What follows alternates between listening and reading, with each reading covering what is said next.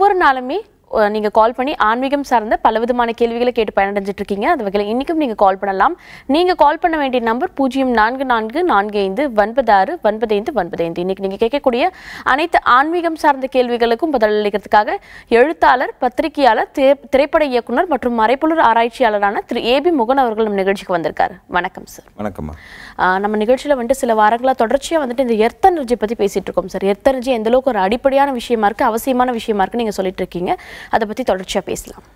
அதான் நான் கடந்த வாரங்களில் முழுக்க அந்த எர்த் எனர்ஜி பற்றி தான் பேசிகிட்டு இருக்கேன். அதாவது ஒரு மனிதனை பாதிக்கக்கூடிய ஒரு 5 விதமான பாதிப்புகளை பற்றி சொன்னேன். அதாவது ஜாதகம் மட்டுமே ஒரு மனிதனை பாதிக்குதா, இல்லை ஜாதகத்துக்கு அடுத்தது நம்முடைய குடியிருக்கிற வீடான வாஸ்துங்கிறது பாதிக்குதா அப்படின்னு ஆய்வுகள் பண்ணிகிட்டு இருந்தோம். அப்போ ஆய்வுகள் பண்ணிகிட்டு இருக்கும்போது ஒரு மனிதனுக்கு பாதிக்கக்கூடிய முக்கியமான ஒரு காரணியாக இருக்கிறது 5 விதங்கள். அந்த 5 விதங்களில் முதல்ல நம்ம ஜாதகம், இந்த ஜாதகத்தினுடைய அம்சங்கள், கிரகங்கள் அமைஞ்சிருக்கிறது. அதுக்கு அடுத்தது வாஸ்து, வாஸ்துக்குங்கிறது அதுக்கு அடுத்தது எர்த் எனர்ஜி. எர்த் எனர்ஜிக்கு அடுத்தது இந்த நெகட்டிவை உண்டு பண்ணக்கூடிய, இல்லை நெகட்டிவை இழுத்து வைக்கக்கூடிய எர்த் எனர்ஜியுடைய தொடர்புடைய அந்த தீய சக்திகள் எனப்படுகிற எதிர்மறை சக்திகள். அதுக்கு அடுத்தது நம்முடைய குலதெய்வ வழிபாடு. குலதெய்வத்துடைய அவருடைய அந்த ஆசீர்வாதம் இல்லாட்டினா நமக்கு மிகப்பெரிய ஒரு பாதிப்பு வருதுங்கிறது. அதை தாண்டி குலதெய்வத்தையே முடக்கி வைக்கக்கூடிய வல்லமை பொருந்தியது தான் நாகசக்தி. ஆக இந்த 5 விதமான பாதிப்புகள் தான் ஒவ்வொருத்தவங்க ஒரு லிங்காக அப்படியே போயிட்டுருக்கு. அப்போ நம்ம எல்லா பரிகாரமும் எல்லா விஷயம் செய்தும் நமக்கு ஏதோ ஒரு பாதிப்பு இருக்குது. கிரகங்கள் நல்லா இருக்குது, ஜாதக ரீதியாக நல்லா இருக்குது, திசாபத்தி நல்லா இருக்குது, கோட்சார ரீதி நல்லா இருக்குது, திருமண காலம் வந்துருச்சு, இப்படி அனைத்து விதமான ஜாதக ரீதியான பலன்கள் நல்லா இருந்தும் ஒருத்தருக்கு ஏன் வெற்றி தடைபடுதுங்கிறது முதல் கேள்வி. அந்த முதல் கேள்விக்கான விடை தான் நம்ம குடியிருக்கிற வீட்டோடைய எர்த் எனர்ஜி அப்படிங்கிற ஒரு விஷயம். இந்த எர்த் எனர்ஜி பாதிப்படைஞ்சதுன்னா அதை உங்களுக்கு நெகட்டிவ் தன்மைகள் ஏற்கக்கூடிய ஒரு அமைப்பாக அமைஞ்சிருது. எப்படி நம்ம மனிதனுக்கு உடல் எதிர்ப்பு சக்தி இல்லைன்னா, அந்த ஹியூமினிட்டி பவருங்கிறது இல்லைன்னா எப்படி நோய் நம்மளை தாக்குதோ, அதே மாதிரி நம்ம குடியிருக்கிற இடத்தோடைய அடிமனையோடைய எனர்ஜியில் நெகட்டிவாக இருந்தால் அங்கே இருக்கிற எல்லா பேட் எனர்ஜியும் உள்ளே வரக்கூடிய தன்மை இருக்குது. இது அறிவியல் பூர்வமான ஒரு விஷயம். நான் பேசுகிறேங்கிறது கிட்டத்தட்ட நியூட்டன் தியரியை வச்சு தான் நான் பேசுகிறேன். அது பூமிக்கு ஈர்ப்பு சக்தி இருக்குது அப்படிங்கிறது உறுதியானால் அந்த ஈர்ப்பு சக்தி பாசிட்டிவாக இருக்கா நெகட்டிவாக இருக்கான்னு நமக்கு தெரியுதில்லை. இது கண்ணுக்கு தெரியாத மறைபொருளாக எங்கக்கூடிய இந்த அமைப்பை பற்றி தான் நான் ரொம்ப ஆய்வு பண்ணிகிட்டு இருக்கேன். மிக நீண்ட காலமாக இதனுடைய ஆய்வில் முதல்ல ஜாதகம் பார்க்குறேன். ஜாதகம் பார்த்து நல்லா இருக்குது, அது சரி வரலன்னா அதுக்கடுத்த பிரச்சனை என்ன, அதுக்கடுத்து பிரச்சனை என்ன, ஒவ்வொரு பிரச்சனையும் தேடுகள் வருகிற பொழுது தான் முக்கியமான ஒரு விஷயம் எர்த் எனர்ஜி, அதை ஒட்டி இருக்கக்கூடிய நெகட்டிவ், அதாவது நம்ம முன்னோர்களுடைய இறந்தவர்களை பாதிப்பு, அதை தாண்டின தெய்வசக்தி இல்லாமல் இருப்பதற்கு காரணம். ஆக இந்த 3 விஷயந்தான் அடிப்படையாக இருக்கிற விஷயத்துக்கு ரொம்ப டாப்பாக இருக்குது. அப்போ இது ஒரு மறைபொருளாக இருக்கிற விஷயம். அவரை எளிமையாக கண்டறிதல் என்பது இயலாத ஒரு விஷயம். ஆக நீண்ட காலமாக இருக்கிற ஆய்வில் அறிவியல் அடிப்படையில் பொருத்தி பார்த்தோம்னா நம்முடைய எர்த் எனர்ஜிங்கிற இந்த வீட்டுடைய அடிமனை, அந்த மனை உடைய அந்த காந்தப்புலன் குறைவாக இருக்குது, அந்த காந்த சக்தி குறைவாக இருக்குதுன்னா நீங்கள் எவ்வளோ தான் ஜாதகம் நல்லா இருந்தாலும், எவ்வளோ தான் யோகமாக இருந்தாலும், எல்லா வித அமைப்புகளும் அதை முடக்கி போகிற ஒரு தன்மை இருக்குது. அதனால தான் எர்த் எனர்ஜி நான் ரொம்ப அவசியமாக நான் பேசிக்கிட்டு இருக்கேன். ஆக எர்த் எனர்ஜிங்கிறது நம்மளுடைய வீட்டுடைய முக்கியமான அம்சங்களில் ஒன்றாக இருக்கிறது. ஓகே சார், இன்னும் எர்த் எனர்ஜி பற்றி பல விஷயங்களை கேட்டு தெரிஞ்சுக்கலாம். அதுக்கு முன்னாடி நிகழ்ச்சியோட ஃபர்ஸ்ட் காலர் இணைப்பில் இருக்காங்க. ஹலோ ஹலோ வணக்கம், நீங்கள் இணைப்பில் தான் இருக்கீங்க, பேசலாம். இன்னைக்கு நம்ம நிகழ்ச்சியில் எர்த் எனர்ஜி பற்றி பல விஷயங்கள் சார் நம்ம கிட்ட டிஸ்கஸ் பண்ணிட்டு இருக்காரு. எர்த் எனர்ஜி சார்ந்த கேள்விகள் மட்டும் இல்லாமல் உங்களுடைய அடிப்படையான வாழ்க்கையை பற்றின பல கேள்விகளை நீங்கள் கால் பண்ணி கேட்டு தெரிஞ்சுக்கலாம். நீங்கள் கால் பண்ண வேண்டிய நம்பர் நான் ஒன்ஸ் அகைன் சொல்கிறேன், 044445969595. இந்த எர்த் எனர்ஜி பற்றி சொல்லும் போது பல பேர் சில பேர் மட்டும்தான் சொந்த வீடுகளில் இருக்காங்க, பல பேர் ரொம்ப அன்றாட வாழ்க்கை வாழ்கிறவங்கலாம் வாடகை வீட்டில் தான் இருக்காங்க. ஸோ வாடகை வீட்டில் இருக்கவங்களுக்கும் இந்த எர்த் எனர்ஜின்றது ரொம்பவே அடிப்படையான விஷயமா இருக்கா சார்? நிச்சயமாக அது வாடகை வீடு அல்லது சொந்த வீடு என்பதுங்கிறது அதை பார்க்கக்கூடாது. முதல்ல அவங்க குடியிருக்கிற மனை, அது வாடகை வீடாக இருந்தாலும் சொந்த வீடாக இருந்தாலும், அவங்க குடியிருக்கிற அந்த மனையோட எர்த் எனர்ஜி ஒரு சுபிட்சமாக இருந்தால் தான் வாடகை வீட்டு போனாலே நல்லாயிருக்கும். இப்போ நல்ல பேர் சொல்லுவாங்க, இந்த வாடகை வீட்டு குடி போகிறாங்க பார்த்தீங்கன்னா, அந்த ஹவுஸ் ஓனர் சொல்கிற வார்த்தையெல்லாம் முதல்லன்னா, இங்கே வந்த உடனே இங்கேருந்து காலி பண்ண போனால் சொந்த வீட்டோட தான் போவீங்க, சொந்த வீட்டோட தான் நீங்கள் இருப்பீங்க, அப்படி ஒரு ராசியான ஒரு இடம் அப்படிம்பாங்க. அப்போ அந்த ராசியான இடம் அப்படிங்கிறது எதை வச்சு அந்த குறிப்பிட்டு சொல்கிறாங்க? அந்த ராசியான இடம்ங்கிறது வீடு கட்டட அமைப்பு இல்லை, அந்த கட்டடத்துக்கு கீழே இருக்கக்கூடிய அந்த மண், ஒரு மண் வந்து ரொம்ப சுபிட்சமாக இருந்ததுன்னா அது மேலே இருக்கக்கூடிய மக்களும் வந்து சுபிட்சமாக வாழ்ந்துட்டு போவாங்கங்கிறது. ஆக கட்டடம் என்பது மேல் வரையாக பார்த்தாலும் கட்டடத்துக்கு கீழே இருக்கக்கூடிய அந்த மண்ணோட தன்மை தான் அடிப்படையான விஷயம். அதனால் வாடகை வீட்டில் குடியிருக்க போகிறோம், சில பேர் போவாங்க, அந்த இடத்துல இருக்க முடியாது, போய் வந்து 1 மாதம் 2 மாதம் இருப்பாங்க, அப்போ திடீர்னு அந்த வீட்டை விட்டு காலி பண்ணக்கூடிய சூழல் உருவாயிடும். அப்புறம் 6 மாதத்துக்கு மேலே இருக்க முடியாது. சில வீட்டுக்கு போய் இந்த வீடு ராசிங்க, இங்கே வந்ததுலேருந்து நம்ம நல்லா இருக்குது, குழந்தைக்கு கல்யாணம் பண்ணி கொடுத்தேன், பையன் நல்லா படிச்சிருக்கான், இங்கே இருக்கிறது தான் ஒரு கார் வாங்கினேன் அல்லது நிலம் வாங்கினேன் அப்படின்னு ஒரு வெற்றியை நோக்கி வந்து ஒரு அதிர்ஷ்ட நிலையை நோக்கி போகிறோன்னா சில இருக்கிற இடத்த விட்டு சொல்கிறோம்ல. அப்போது இந்த வீட்டுக்கு வந்தால் ராசி அப்படின்னா அந்த வீட்டுக்கு வரக்கூடிய ராசிங்கிறது எதை குறிக்குது அப்படின்னா அந்த வீட்டில் இருக்கக்கூடிய அடிமனை குறிக்குது. ஆக அடிமனை என்பது ஒரு வியாபார ஸ்தலமோ அல்லது குடியிருக்கிற இடமோ ஒரு நம்முடைய அலுவலகம் அமைந்திருக்க இடமும் அடிமனை பாசிட்டிவாக இருந்தால் அங்கே வந்து ஜாதக ரீதியான சில குறைபாடு இருந்தாலும் கூட அது உங்களுக்கு நம்ம தக்க வச்சுக்கும். ஜாதக ரீதியாக நல்லா இருந்தாலும் அந்த அடிமனையில் போய் உட்காந்துட்டோன்னா நமக்கு எதிர்மறையாக இருக்கக்கூடிய அடிமனையில் போய் மாட்டிக்கிட்டோம்னா அங்கே வந்து எந்த வித வெற்றியும் பார்க்க முடியாது. ஒரு இடத்த குடி இருக்கும்போது கல்யாணம் பண்ணி எல்லாம் முடிச்சிருவாங்க. சில பார்த்தீங்கன்னா கல்யாணம் ஆகிறதுக்கு ரொம்ப டிலே ஆகும். அப்போ சில ஒரு பாசிட்டிவ் தன்மை ஒரு சுப நிகழ்ச்சியை நடத்துவதற்கும் நடத்தி காட்டுவதற்குரிய அந்த இது முக்கியம் வந்து ஒரு அடிமனை முக்கியமாக இருக்குது. நிகழ்ச்சியோட ஃபர்ஸ்ட் காலர் இணைப்பில் இருக்காங்க, அவங்க கிட்ட பேசலாம். ஹலோ, வணக்கம் மேடம். வணக்கம், சொல்லுங்கம்மா, உங்க பேர் என்னம்மா, எங்கிருந்து கூப்பிடுறீங்க? என்னோட பேர் பரமேஸ்வரி மேடம், சென்னையில இருந்து பேசுறேன். ஓகேம்மா, இப்போ யாருக்காகம்மா கேட்டு தெரிஞ்சுக்க போறீங்க? உங்க பையனுக்காக கேட்கணும். அதுக்கு முன்னாடி முதல் கேள்வி, ஜாதகம் இல்லாதவங்க சார்க்கு வரணும்னா என்ன மேடம் பண்ணணும்? ஓகே, நிச்சயமா அதோட வழிமுறையை சார் சொல்வாருமா. உங்க பையனோட டேட் ஆஃப் பர்த் என்னம்மா? 25/7/1987. ஓகேம்மா, அவரோட நட்சத்திரமா? புனர்பூச நட்சத்திரம், மிதுன ராசி. ஓகே. ஆமா, என்ன கேட்டீங்க நீங்க? ஜாதகம் இல்லாதவங்க உங்ககிட்ட வரணும்னா என்ன பண்ணணும்னு கேட்டேன் சார் முதல் கேள்வி. ஒன்றும் தேவையில்லை, நீங்கள் ஜாதகம் இல்லாட்டி பண்ணாலும் பரவாயில்ல. உங்கள் வீட்டோட என்ட்ரன்ஸ் ஃபோட்டோ இருக்கு இல்லையா, அது ஃபோட்டோ ஒன்று, உங்கள் வீட்டில் இருக்கிற சாமி ஃபோட்டோ ஒன்று, உங்கள் வீட்டில் இறந்தவங்க இருந்தாங்கன்னா இறந்தவங்களுடைய அந்த முன்னோர்களுடைய ஃபோட்டோ ஒன்று, இதை எடுத்துகிட்டு வந்துட்டாவே போதும். நீங்கள் எடுத்துகிட்டு போயிட்டு எதுவுமே சொல்லாமல் நீங்கள் முன்னாடி உட்காந்துட்டாவே உங்களுக்கு என்ன பிரச்சனைங்கிறது கண்டறிஞ்சு சொல்லிடலாம். சரி சார். ஜாதகம் இல்லாதவங்கன்னா இப்ப எங்க வீட்டுக்காரருக்கு ஜாதகம் இல்ல, நான் அவரை கூட்டிட்டு வந்தா? ஆமா, உங்க வீட்டுக்காரோட ஜாதகம் இல்லைன்னு அழைச்சிட்டு வந்தாவே நான் பார்த்து கண்டுபிடிச்சிருவேன். சரி சார். ஆமா, இப்போ இது வந்து ரொம்ப நல்ல கேள்வி தான். ஜாதகமே தேவையில்லை, பட் ஜாதகம் இருக்கிறது கூடுதல் தகவல் தெரிஞ்சுக்கலாம். பட் இல்லைன்னா உங்க பசங்களை உங்களோட ஜாதகம் இருக்குல்ல, ஆமா சார், அவங்க ஜாதகம் போதும் எனக்கு. சரி சார். பிள்ளைங்களை கூட்டிட்டு வர முடியாட்டா ஜாதகம் மட்டும் போதுமா? அவங்க ஜாதகம் மட்டும் போதும். அப்படி வராட்டினா அவங்களுடைய போட்டோ போதும். சரி சார். அவங்க போட்டோ வந்தாச்சுன்னா அவங்களுக்கு என்ன பிரச்சனை என்ன ப்ராப்ளம்ங்கறத கண்டுபிடி சொல்லிடலாம். சரி சார், நன்றி சார். ஓகே, நன்றி. ஓகேம்மா, நன்றிம்மா கால் பண்ணதுக்கு. நிகழ்ச்சியோட அடுத்த அழைப்பாளரும் இணைப்பில் இருக்காங்க, அவங்க கிட்ட பேசலாம். ஹலோ. ஹலோ, வணக்கம், சொல்லுங்கம்மா, உங்க பேர் என்ன, இங்கிருந்து கூப்பிடுறீங்க? நான் பல்லடத்துல இருந்து மஞ்சுளா பேசுறேங்க. ஓகே மஞ்சுளா, இப்போ யாருக்காகம்மா கேட்டு தெரிஞ்சுக்க போறீங்க? அவரோட பிறந்த தேதி என்னம்மா? 13/4/89ங்க. ஓகேம்மா, ஒரு நட்சத்திரமா? நட்சத்திரம் பூச நட்சத்திரம், கடக ராசிங்க. ஓகேம்மா, சார் இணைப்பில் தான் இருக்கார், பேசலாம். வணக்கம்மா. வணக்கம் சார். யாரோட டேட் ஆஃப் பர்த் இது? என் பையனோடதுங்க சார். உங்க பையனோடது. ஓகே, நல்ல டேட் ஆஃப் பர்த் தான் பிறந்திருக்காரு. சரிங்க சார். அவருடைய வேகத்தை குறைச்சிட்டாருன்னா மிகப்பெரிய அதிர்ஷ்டசாலி ஆயிடுவாரு. சரிங்க சார். எங்க பையன் என்னம்மா? லவ் மேரேஜ் பண்ணிட்டு 5 மாசம் ஆச்சுங்க சார். சரிம்மா. அதான் எப்படி இருக்கும் லைஃப் அப்படின்ட்டு. இல்ல, நல்லா இருக்கும். பட் வந்து ஆனா வந்து உங்க பையன் ரொம்ப கோவப்படுறாரு. ஆமாங்க சார், ரொம்ப கோவக்காரங்க சார். இந்த கோவங்கிறது வந்து அவங்க கணவன் மனைவிக்குள்ள சின்ன பிரச்சனை உண்டு பண்ணும். சரிங்க சார். ஏன்னா ரொம்ப ஸ்ட்ரைட் ஃபார்வர்டான பையன் உங்க பையன், நல்ல பையன். சரிங்க, நல்ல பையன் தாங்க சார். நாங்க ஏத்துக்கலாம் திருமணத்தையும். இல்ல ஏத்துக்கல திருமணத்தை கிடையாது. பட் என்ன ஜாதக ரீதியாங்கிறது சொல்ல போனா இது இந்த மாதிரி அமைப்புக்குள்ள வந்து அவங்க மாதிரி இனம் மதம் மொழி இப்படி மாறி கல்யாணம் பண்ணாதான் நல்லது. ஆமா, இதுல கூட பாத்தீங்கன்னா ஒரே இனத்துக்குள்ள வராம இன்னொரு வேறு இனமோ வேறு மொழி பேசுறவங்க கல்யாணம் பண்ணியிருந்தா ரொம்ப நல்லது. பட் அவங்க வந்து ஏத்துக்குங்க, ஏன்னா இது வந்து அவங்களுடைய கர்ம பிரகாரம் தான் நடக்குது, நம்ம தீர்மானிக்கிறது இல்லை. அதனால நீங்க அந்த பையனை ஏற்றுக்கிற போது அவங்களுக்கு பின்னுக்கால வாழ்க்கை வந்து உங்க பையனுக்கு ரொம்ப நல்ல எதிர்காலம் அமையும். இது விதியின் பிரகாரம் நடந்த விஷயம்தான். அவர் நீங்கள் சொல்லாட்டி போனால் அவர் ஜாதகமே இப்படி தான் அமைஞ்சு திருமணம் பண்ணணுங்கிறது விதி இருக்குது. கொஞ்சம் கோவப்படுவார், கொஞ்சம் நீங்கள் அவரை கூல் பண்ணி அவரை வந்து கொஞ்சம் மறுபடியும் சேர்த்துக்கிறது ரொம்ப வெற்றி கொடுக்குமா. நன்றி. ஓகேம்மா, நன்றிம்மா கால் பண்ணதுக்கு. நிகழ்ச்சியோட அடுத்த அழைப்பாளரும் இணைப்பில் இருக்காங்க, அவங்க கிட்ட பேசலாம். ஹலோ. ஹலோ, வணக்கம். வணக்கம், சொல்லுங்க சார், உங்க பேர் என்ன சார், எங்க இருந்து கூப்பிடுறீங்க? என் பேர் ஜெயபால். எங்க இருந்து சார்?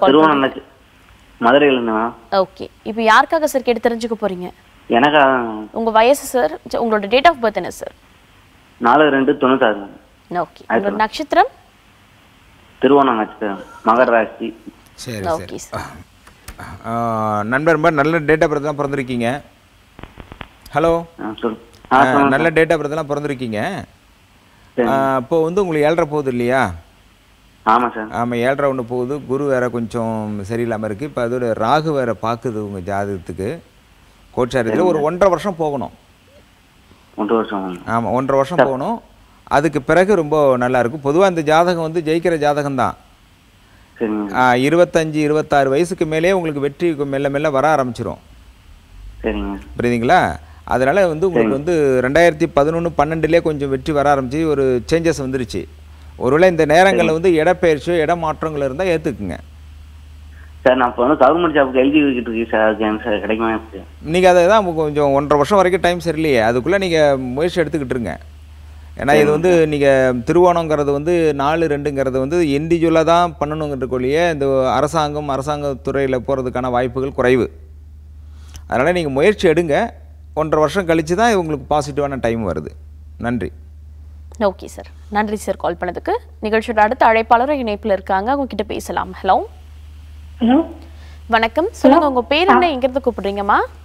நாங்க ஸ்ரீவில்லிபுத்தூர்ல இருந்து கூப்பிடுறேன் மேடம். பையனுக்காக கேட்கணும். ஓகேம்மா, அவரோட பிறந்த தேதி என்னம்மா? 31/1/97. 97. ஓகே. ஒரு நட்சத்திரம் என்னம்மா? சுவாதி நட்சத்திரம், துலாம் ராசி. ஓகே சார், இணைப்பில் தாமா இருக்காரு, பேசலாம். சார் வணக்கம் சார். வணக்கம்மா. வணக்கம்மா. பையன் வந்து இன்ஜினியரிங் முடிச்சிருக்காங்க. கவர்மெண்ட் ஜாபுக்காக ட்ரை பண்ணிக்கிட்டு இருக்காப்ல. கவர்மெண்ட் இப்போ அவருடைய பிறந்த தேதி பிரகாரம் வந்து கவர்மெண்ட் ஜாப்புங்கிறது கொஞ்சம் இது இல்லாமல் ப்ரைவேட்டில் போகிறது தான் வாய்ப்பு அதிகமாக இருக்குது. இப்போ உங்களுக்கு 2023லேருந்து அவருக்கு அதிர்ஷ்டம் ஆரம்பிக்குது. இன்னும் 2 வருஷம். ஆமாம், இன்னும் 2-3 வருஷம் பொறுமையாக இருக்கணும். அதுக்கு இடையில வந்து கொஞ்சம் வந்து இப்போ இங்கே லோக்கல்லையே உங்கள் சொந்த வீட்டுக்குள்ளேயே இருக்கக்கூடாது பையன். ஹலோ. ஆமாம், உங்கள் சொந்த வீட்டுக்குள்ளே இருக்கக்கூடாது. கொஞ்சம் மாறி போய் இருந்தால் நல்லது. குறிப்பாக வந்து வெளிநாடு கூட முயற்சி எடுக்கலாம். வெளிநாடு முயற்சியா சார்? ஆமாம் ஆமாம். ஏன்னா ஜனவரி மாதம் 31 சனியோட ஆதிக்கம் அதிகமாக இருக்கிறதுனால வந்து அவருக்கு கடல் தாண்டி போகிறதுக்கோ அல்லது வெளிநாடு போகிறதுக்கோ அவர் ரொம்ப யோகம் இருக்குது. அதனால் வந்து ஆரம்ப காலம்லாம் கொஞ்சம் தடையாக இருந்துகிட்டே இருக்குமா. ஹலோ. அவங்க இணைப்பில் இல்லை சார், அவங்களுக்கான பதிலை நீங்கள் சொல்லி முடிக்கலாம். அவங்க ஆரம்ப காலத்தில் உங்கள் பையனுக்கு கொஞ்சம் தடை இருந்துகிட்டு இருக்கும். 2023க்கு பேர் அதிர்ஷ்டம் ஆரம்பிக்குதுமா. அவர் ரொம்ப படிப்படியாக 2023க்கு மேலே வந்து வெற்றி அடைஞ்சிருவார். சார், நிகழ்ச்சியில் ஒரு நேர் கால் பண்ணியிருந்தாங்க, தன்னோட மகனுக்கு வந்துட்டு லவ் மேரேஜ் ஆகிருக்கு அப்படின்னு சொல்லிட்டு. ஸோ இப்படி தான் ஆகிறதுக்கான வாய்ப்புகள் அவருக்கு அதிகப்படியாக இருக்குது. அது மட்டும் இல்லாமல் வேறு மொழிகளில் இருக்க பெண்கள் அமைஞ்சால் இன்னும் கொஞ்சம் நல்லா இருக்கும் அப்படின்னு நீங்கள் சொல்லியிருந்தீங்க. ஸோ இது எப்படி சார் அடிப்படையாக தெரிஞ்சுக்க முடியுமா? இல்லை, பொதுவாக வந்து இந்த மாதிரி காதல் திருமணம் பண்ணுறக்கூடிய பெற்றோர்கள் எல்லாமே வந்து மாதிரி ஒரு எதிர்மறையான ஒரு இதை தான் இப்போ இருந்துகிட்டு இருக்கிறது. அது ஏற்றக்கூடிய பெற்றோர்கள் இருக்கிறாங்க, அது மறுக்கக்கூடிய பெற்றோர்கள் இருக்கிறாங்க. பொதுவாக திருமணம்ங்கிறது எப்படி நடக்குது அப்படிங்கிறது ஜாதகத்திலே இருக்கும். அதாவது ஜாதகத்தில் முக்கியமான அனுபவம் காந்தர்வ திருமணம்னு சொல்லுவாங்க. இந்த காந்தர்வ திருமணம் என்னங்கிறத பற்றி இது நிறைய இலக்கியங்களில் நிறைய இருக்குது. நிறைய படித்தவர்களுக்கெல்லாம் தெரியும், இலக்கியங்கள் தெரியும். அந்த காந்தர்வ திருமணம் அப்படிங்கிறது, அந்த காந்தர்வ திருமணம் என்பது தானே விரும்பி செய்யக்கூடிய மனம் இருக்கு இல்லையா, அதுக்கு தான் வந்து காந்தர்வ திருமணம்னு சொல்லுவாங்க. அது லவ் மேரேஜுங்கிறது தான். இது இன்றைய காலங்கள் இல்லை, அந்த காலத்திலேருந்தே உங்களுக்கு தொன்று வரக்கூடிய அமைப்பு தான் இருந்துகிட்டு இருக்கு. ஆக ஒரு கணவன் மனைவி அமையிறதுங்கிறது வந்து என்னென்னா போன ஜென்மத்திலேருந்து அது கண்டினியூட்டியாக வந்துகிட்டு இருக்கு. புதுசாக ஒரு பெண்ணை பார்த்து புதுசாக கல்யாணம் பண்ணுறதில்ல. பொதுவாக சொல்கிறோன்னா 7 அந்த ஜென்மம் எடுக்கக்கூடிய நிலையில் திருமணம் ஆகிறனா 7 நிலையிலையும் ஒரு கணவனாக இருந்தவங்க தான் மறுபடியும் மனைவியாக வர முடியும். மனைவியாக இருந்தவங்க திருப்பி கணவன் வர முடியும். ஒவ்வொரு ஜென்மத்திலும் ஒவ்வொரு ஆள் மாறுறது கிடையாது. அந்த பிறவி கடக்காத நிலை வருகிற பொழுது அடுத்த பிறவி வரும்போது அது கட்டாகுது. ஆக அது திருமணம் பெண் சேர்க்கை என்பது நம்ம தீர்மானிக்கிறது அல்ல. நிறைய பேர் இதனால தான் வந்து உயிர் கொலையெல்லாம் ஆகிறதுக்கான காரணங்கள் இருக்குது. அந்த சந்தோஷம் நிலை இல்லாமல் இருக்கிறது. இது பின்னாடி பாவமாக சேரும். அது ஜாதகத்தில் 5ஆம் இடம் பூர்வ புண்ணியத்தில் இவன் இப்படி தான் இருப்பான், இந்த மாதிரி தான் இருக்குது, இந்த மாதிரி தான் கல்யாணம் பண்ணுன்னு ஒரு அமைப்பு இருக்குதுன்னா, பொதுவாக ஜாதகத்தில் பார்த்திங்கன்னா இந்த சனி ராகு செவ்வாய் இந்த 3 ஒரு நேர்கோட்டில் இருந்தோ இந்த 3ஓட தொடர்பில் இருக்கிற பார்க்கறலாம் இந்த மாதிரி அதிகமாக நடக்கும். அப்போ இந்த உங்களுடைய டேட் ஆஃப் பர்த் பார்த்தீங்கன்னா 13/4/1989. அது ஃபுல்லாக ராகு செவ்வாய் சேர்க்கை இருந்துகிட்டு இருக்குது. அப்போ ராகு செவ்வாய் சேர்க்கையில் இருந்ததுனாவே பார்த்தீங்கன்னா அந்த லக்னத்துக்கு 7ஆம் இடத்துலையே சனியோ ராகோ அல்லது கேது இந்த மாதிரி எதிர்மறையான கிரகங்கள் பார்க்கக்கூடிய பார்வையில் நிச்சயமாக அந்த ஜாதகத்தில் இருக்கும். அப்படி இருக்கும் போது தான் தானாக விரும்பி அதை செயல்படுத்துறது ஒன்று இருக்குது. ரெண்டாவது, தானாக விரும்பி செயல்படுத்தல வெற்றி அடையக்கூடிய ஜாதகம் இருக்குது. அது தோல்வி அடைந்து 2வது திருமணம் பண்ணுவதற்கு வாய்ப்பு இருக்குது. ஆக நம்ம தீர்மானிக்கிறது இல்லை. அதை வந்து ஒரு திருமணம் பண்ணிட்டாங்கன்னா அதை வந்து அது ஏற்றுக்கொள்ளக்கூடிய ஒரு மனநிலை ஒவ்வொரு பெற்றோருக்கு வரணும். ஏன்னா நம்ம டிசைட் பண்ணல, எங்கேருந்து பிறந்து இங்கேருந்து. அதாவது அந்த திருமணத்தை பற்றி நிறைய ஒரு இடத்துலாம் பேசலாம். அதாவது இது காந்தர திருமணம்ங்கிறது வந்து மிக முக்கியமான ஒரு திருமணம். அது இலக்கியங்களில் இருந்தும் சரி, நம்ம மத கோட்பாடுக்குள்ளே இருக்குது. அது அதில் காந்தர திருமணங்கிறத வந்து நிறைய இலக்கியங்களை தமிழ் பார்த்தீங்கன்னா வந்து தலைவர் கூற்றி அப்படின்லாம் சொல்லுவாங்க. அதாவது இது வந்து ஒரு விதமான ஒரு இல்லறம். இந்த இல்லறத்தில் வெற்றி பெறுவர்கள் மிகப்பெரிய சிறப்படைகிறாங்க, இந்த இல்லறத்தில் தோல்வியடைங்க மிகப்பெரிய துயரத்தில் இருக்காங்க. இப்போ திருமணம் வந்து 10 பொருத்தம் பார்த்து கல்யாணம் பண்ணவங்க எத்தனை பேர் சந்தோஷமாக இருக்காங்க. ஆக அந்த திருமணம் வந்து அது ரூட்டில் அமையணும். நம்மளே வந்து அதை பிடிச்சி இப்படி தான் இருக்கணும் அப்படிங்கலாம் இருக்கக்கூடாது.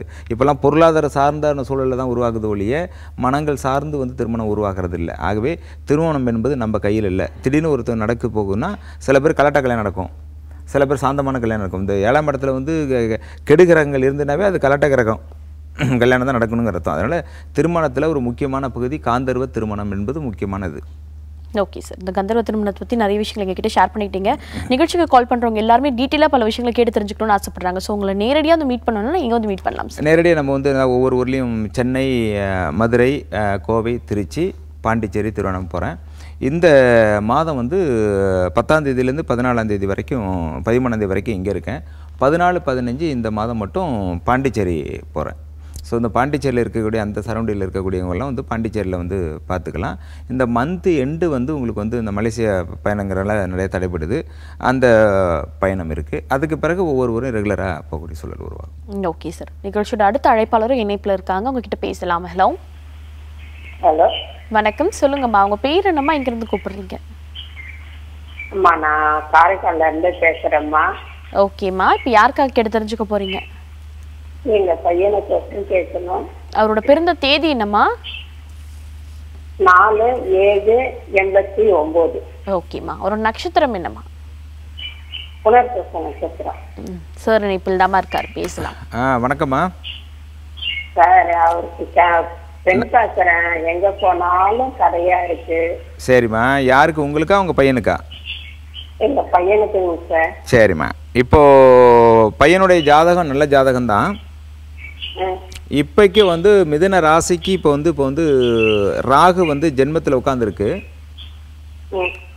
குரு 6ஆம் இடத்துல உட்காந்துருக்கு. அதே போல் இப்போ சனி வந்து நேர்கோட்டில் அவருடைய ராசியை பார்க்குது. அப்போ சனி ராகு அந்த குருவுடைய சேர்க்கை வந்து இப்போக்கே நல்லா இல்லை, மறுபடி ரொம்ப நல்ல டேட்டா பொறுத்து தான். பட் ஆனால் இந்த உங்கள் பையனுக்கு 31 வயசுக்கு மேலே தான் வெற்றி. அது வரைக்கும் கொஞ்சம் பொறுமையாக தான் இருக்கணும். ரெண்டாவது, உங்கள் பையனே ஒரு குழப்பவதியாக இருக்கார். ஆமாம், இன்னும் எதுவுமே ஸ்டடியாக எந்த இதுவும் முடிவெடுக்க முடியல அவரால். ஆகவே இந்த ஜாதகம் வந்து கிட்டத்தட்ட 31 வயசுக்கு மேலே தான் வந்து வெற்றி கிடைக்கும். அது வரைக்கும் இப்போ எந்த முயற்சியும் எடுக்காமல் என்ன கிடைக்குதோ அந்த வேலையை பார்க்கறதுங்கிறது வந்து இப்போக்கு உள்ள வெற்றியை அவர் தேர்ந்தெடுத்துக்கலாம். ஓகேம்மா, தேங்க்யூம்மா கால் பண்ணதுக்கு. அடுத்த அழைப்பாளரும் இணைப்பில் இருக்காங்க, உங்ககிட்ட பேசலாம். ஹலோ ஹலோ, வணக்கம், சொல்லுங்கம்மா. உங்கள் பேர் என்னம்மா, இங்கேருந்து கூப்பிடுறீங்க? நாங்கள் திருவள்ளூர்ல கூப்பிடுறாங்க. ஓகே, இப்போ யாருக்காகம்மா கேட்டு தெரிஞ்சுக்க போகிறீங்க? எனக்காக தான். உங்கள் டேட் ஆஃப் பர்த் என்னம்மா? 11/5/73. ஓகே, உங்களோட நட்சத்திரம்? 73. ஓகே, டேட் ஆஃப் பர்த் இது நட்சத்திரம் என்னம்மா? பூரம். பூரம் சிம்மராசி. ஆமா சார். சரிம்மா, ஓகே. படிச்சிருக்கேன். என்னம்மா? படிச்சிருக்கேன் நானு. சரி. வாய்ப்பே இல்லை சார், எவ்வளோ முயற்சி பண்ணாலும். சரி, அதாவது இப்போ உங்களுக்கு வந்து கிட்டத்தட்ட 22 வயசுலேருந்து இப்போ வந்து போராட்டமாக தான் இருக்குது. ஆமாம் சார். எவ்வளோ முயற்சி எடுத்தாலும் உங்களுக்கு வந்து வெற்றி சேரலைங்கிறது உண்மைதான். அதுக்கு 2 காரணம் இருக்குது. ஒன்று வந்து நீங்கள் உங்கள் முடிவை வந்து தப்பாக எடுக்கிறீங்க. நீ யாருக்கு பயப்பட மாட்டேங்கிறீங்களே. ஆமாம், நீங்கள் எடுக்கிற முடிவுகள் வந்து தப்பாக இருக்குது. என்ன மாதிரியான முடிவு எடுக்கணும் அப்படிங்கிறத வந்து நீங்கள் நேரடி நிகழ்ச்சியில் தெரிந்து கொள்ளாட்டி போனாலும் சென்னையில் இருக்கிற நேயர்கள் வந்து நீங்களுடைய ஜாதகம் அல்லது வந்து வீட்டுடைய ஃபோட்டோ, அந்த இறந்தவருடைய ஃபோட்டோ அல்லது சாமியோட ஃபோட்டோ எடுத்து வந்தீங்கன்னா உங்களுக்கு எதனால் பாதிப்பு, எந்த பாதிப்பு, கிரக ரீதியாக நீங்கள் எந்த மாதிரி உங்களுக்கு இருக்கப்பட்ட வெற்றி எதில் இருக்குங்கிறத துல்லியமாக தெரிஞ்சுக்கலாம். ஓகேம்மா, நன்றிம்மா கால் பண்ணதுக்கு. சார் இந்த ஆஃப் அன் ஹவர் ஃபுல்லாக ஆன்மீகம் சார்ந்த எல்லா கேள்விக்குமே தெளிவாக பதில் அளிச்சிங்க. நன்றி. ஓகேம்மா. அதாவது ஜாதகம் என்பதும் வீட்டுடைய அர்த்தங்கிறதும் ஆன்மா குலசாமி இப்படி டோட்டலாக இருக்கக்கூடிய நமக்கு பாதிப்படையக்கூடிய 5 விதங்களை பற்றி நான் ஆய்வு பண்ணிக்கிட்டு இருக்கேன். அதில் எதில் உங்களுக்கு பாதிப்பு இருக்குங்கிறத துல்லியமாக தெரிஞ்சுக்கிட்டு அந்த பிரச்சனைலேருந்து விடுபடுகிற பொழுது தான் நமக்கு ஓரளவு வெற்றி அடைகிறதுக்கு நான் ஒரு வழியாக இருக்கும். ஆகவே இந்த மூடத்தனம் இல்லாத ஒரு அறிவியல் அடிப்படையில் பார்க்கக்கூடிய இந்த அமைப்பை தான் நான் பார்த்துக்கிட்டு இருக்கேன். அதனால் நேயர்கள் உங்களுக்கு உண்மையான எந்த பிரச்சனைனாலும் நம்ம கஷ்டப்படுறோங்கிறத தெரியாமல் கஷ்டப்பட்டுட்டு இருக்காங்க. ஆக எந்த பிரச்சனைன்னு தெரிஞ்சு அந்த பிரச்சனைக்குரிய மூலத்தை கண்டுபிடிச்சிட்டோமோ அதுலேருந்து விரைவில் அந்த நிவர்த்தி அடையலாம். ஆகவே இந்த அரை மணி நேரமும் அதிக நேயர்களோடு தொடர்பு கொண்டு வந்ததுக்கு மிக்க மகிழ்ச்சி. இந்த நிகழ்ச்சியை இத்துடன் நிறைவு செய்து கொள்கிறேன். நன்றி, வணக்கம்.